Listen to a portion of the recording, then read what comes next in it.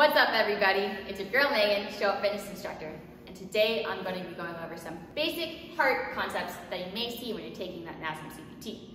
Now, with the help of our study guide and weekly Zoom calls that I instruct every Tuesday at 5 p.m., we've helped over 1,700 people pass this thing. So if you want to be the next person that passed, keep on watching. But before that, make sure to like, comment, share, and subscribe. And of course, you can follow me on Instagram at ACT7VE, as well as at Show Up Fitness and Show Up Fitness Internship. Now let's get to it. So these terms right here, you guys are going to want to make sure you know these if you're going to take that Nasm CPT. Now the heart is comprised of 4 chambers. We have superior chambers, meaning above, which can be called your atria. We have your right atrium, left atrium. And then we have inferior chambers, meaning below, which can be called your ventricles. You have your right ventricle and left ventricle. Remember, the heart is on the left side of the body. From there, we'll talk about 2 specific blood vessels that go away from the heart, A for away, arteries, and blood vessels that go towards the heart, which are going to be your veins. We have a pacemaker of the heart, which is located in the right atrium. It's going to be called your SA node or your sinoatrial node. There's going to be a term that refers to the amount of blood that is pumped out through each heart contraction, and that's going to be stroke volume. Next, we have RHR, which is going to be resting heart rate. So as trainers, we're going to check our client's pulse resting heart rate at the wrist, more specifically the radial pulse, that thumb side. Make sure we're always applying gentle pressure there. And lastly, last term, we have hypertension. Silent killer is going to be high blood pressure, with those numbers being 140 over 90 or greater. So make sure you guys have all these terms down. I'm going to give you guys 2 trickier questions that you may or may not see. Which part of the heart is going to receive deoxygenated blood from the body? And that's going to be your right atrium. And which part of the heart is going to deliver oxygenated blood to the rest of the body? And that's going to be your left ventricle. So we'll break down this diagram real quick, so hopefully it helps a little bit. But the right part of the heart, which is all in blue right here, is going to be called your pulmonary side. And that's because it's lacking oxygen, high in carbon dioxide. Your side, which is in a reddish pinkish color here, is going to be your systemic side of the heart. And that's because it has a lot of oxygen, lacking carbon dioxide. So the process of this, the deoxygenated blood is going to go into the right atrium. Remember, our atriums act as reservoirs. They gather blood. It's going to go to the right ventricle, out. It's going to go to the lungs, where that blood is going to be pumped with oxygen, and it's going to come back into the left atrium, to the left ventricle, and out, delivered to the rest of the body. So remember, deoxygenated blood is going to be received in the right atrium, and oxygenated blood is going to be delivered to the rest of the body through the left ventricle. Those are the main heart concepts that you're likely going to see on that Nasm CPT. Now, the cardiovascular system, which is comprised of the heart, is only one system of the human body system. There are 14 systems, if you guys didn't know. So first one, cardiovascular.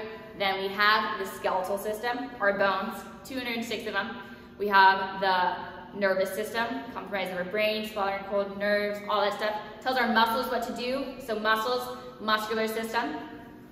Then we have the respiratory system, our lungs. We have the digestive system, when we want to eat, after we eat, of course. Then we have the urinary system, when we go to the bathroom. Reproductive system, why all of you guys and myself are here today. We have the lymphatic system, so we have nodes, tissues, organs throughout the body that are going to release those toxins whenever we get sick. We have the endocrine system, may have said that wrong, but we have it's our hormone system. So it's going to have the thyroid, which I'm sure all of you guys have heard, the pituitary gland. The pituitary gland is the master gland. Then the next 4 you may or may not have heard of, a little bit weird. We have our vestibular system. That's going to be inside the ear. It senses balance. Fun fact, if you guys didn't know, the 3 smallest bones in the body are going to be in the ear. Your malleus, stapes, and incus. Then we have the proprioception. Nasm loves this one, phase 1 stabilization. So when I close my eyes, can I touch my nose? Yes, so it's my body's sense of awareness. There, we have the integumentary system. Pretty sure I butchered that word, but it contains the largest organ in the body, which is our skin. And then lastly, we have the enteric system. It's a newer one. It's gonna be that gut health. So 14 systems of the body. If you guys didn't know all of those, don't worry. About 2 years ago, if you asked me, maybe half of them, but that's why we have an internship, why you guys should continue your learning, especially if you're trying to become a great personal, successful trainer. That's why we have locations here in San Diego, as well as Santa Monica, West Hollywood. We're out in Austin. So you can get that in-person experience. And if you can't commit to that 2 months, we do have a deal going on with a week trial. So go ahead, DM me, message me to find out more about that. But of course, if you can't make it to us, we will make it to you. We have seminars. We just came back from our seminar from New York. It was a blast. Love meeting everyone there. If you guys weren't able to make any this year, stay tuned. We're going to announce our next seminars for 2022. And of course, if you can't do either of those, we do have the online version. We have over 300 Patreons right now. So we have a lot of people that are still involved on the online portion because you still need to know your anatomy, how to program, all that stuff. So last thing I have for you guys, thank you if you were watching this entire time. For my show up people, I have a challenge for you. You guys know I love challenges. So the cardiovascular system, we're going to talk about cardio. When you're designing a program for a client, where are you putting that cardio and why? Be specific. Now for my Nasm students in class, I want you guys to go ahead and tell me 3 different cardio tests that you could perform for your client for the Nasm test, of course. And if you're new to this and you're trying to pass the Nasm CPT, go ahead, go on your story, talk about something you learned today, tag Show Up Fitness, tag Show Up Fitness Internship, myself, Active, and make sure you talk about something that you learned there. If you guys do that, if you're new, you're going to gain access to our classes that I instruct every Tuesday at 5 p.m. And if you're part of the Nasm group and you did this and you tagged us in your story, then you'll get an extra study session. So make sure you do that. Make sure you tag Show Up Fitness, Show Up Fitness Internship, myself, Active. And of course, all you guys gotta do is show up. It's your girl, Megan.